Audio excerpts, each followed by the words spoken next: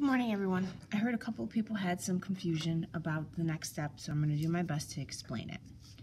At this point, you should be at your first layer, and you should have done the drop-in shadow. Now what you're going to do is you're going to start a second layer of shapes, okay? Now this is where people get confused, so I want you to really look. When I start a shape, I'm going to imagine where it would continue through and pick up the shape. And let's say it goes underneath another shape. I imagine where it would go through and redraw it. And then let's say you can't see it here, but it would pick up again right here. And I would connect it back. So you can see where this first shape now goes under all these other shapes in the layer. And so now I'm going to start that again for the next series of shapes for my layer 2. So I start and stop. I imagine where it would begin, pick up again. I would start, stop. Let's say the rest of it wouldn't finish over here. See, that doesn't look that good to me, so I'm going to adjust that. Okay, maybe I wouldn't see the end of it behind here. That's okay. If you go over the first layer, you just redraw it and then lightly go back in and then just shade the lower area.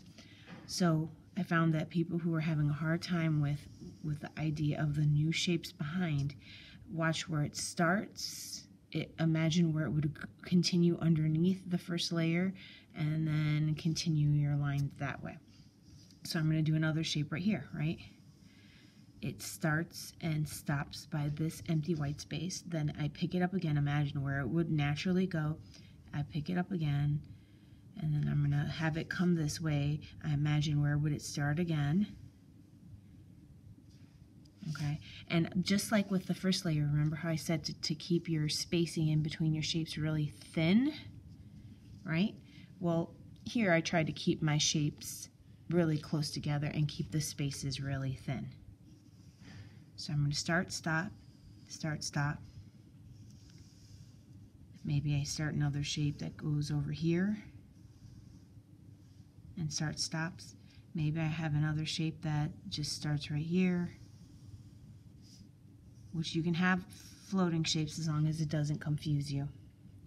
Now, as soon as you've done that start, stop, and you can see where this object starts, stops, starts again, it picks up, it continues behind your first layer.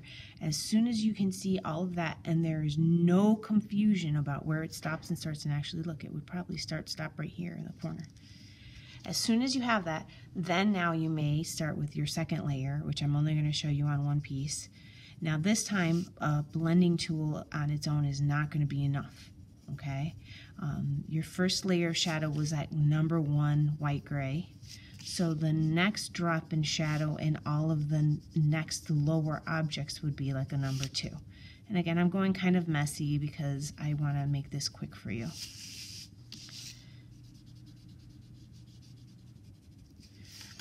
And then what you would do is you would go into the second layer of shapes and you would drop that shadow down and in a little bit more.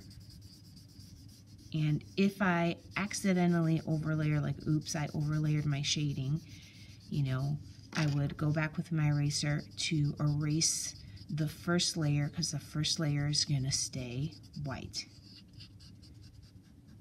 And then again, brush it off. If you're afraid that while you brush off you're going to make a mess, get a piece of paper towel or napkin or Kleenex and just kind of clean it off. And then you would complete that too. So I'm going to show you the next one. You can see I started doing the second layer, and then once I have that second layer, this is my third layer. So I started, stopped. I had to be careful not to get confused that I'm staying under now at this point 2 layers. Here's the next layer. I start, stop. I see where this one starts and stops underneath both the first layer and the second layer.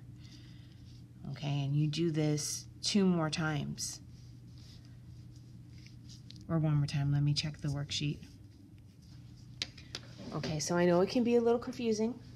I just want you to really take your time, make sure you complete 1 layer at a time. Good luck.